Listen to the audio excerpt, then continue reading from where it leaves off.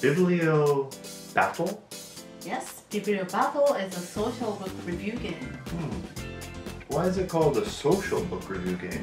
Because the concept of the game is to get to know people through books and get to know books through people.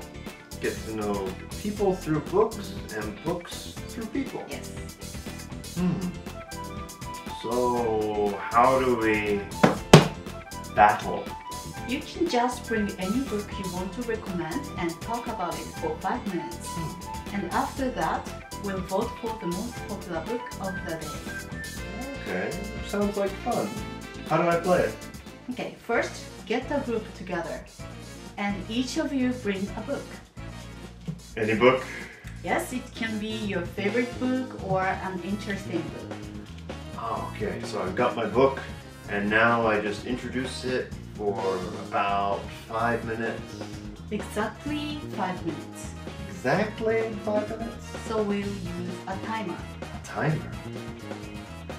But what happens if I go a little bit over 5 minutes? That's too bad.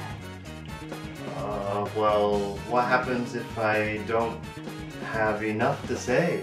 That's too bad. You have to find something to say. That's pretty tough. The timer is really important then. Yes, and it makes the game more exciting. Oh. After that, I can just relax. After your presentation, everyone will ask you questions and you have to answer them for 3 minutes. 3 minutes. That's tough. But when it's my turn, I can use that same time to point out all my opponent's mistakes. No, instead, you should ask a question in order to make a decision on which book you want to read most. And if my book is chosen, I become the champion.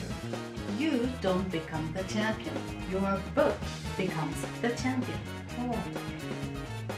If my presentation skills are good though, my book becomes the champion. Actually, we vote for the book we want to read most and not for a good presentation or a good speaker.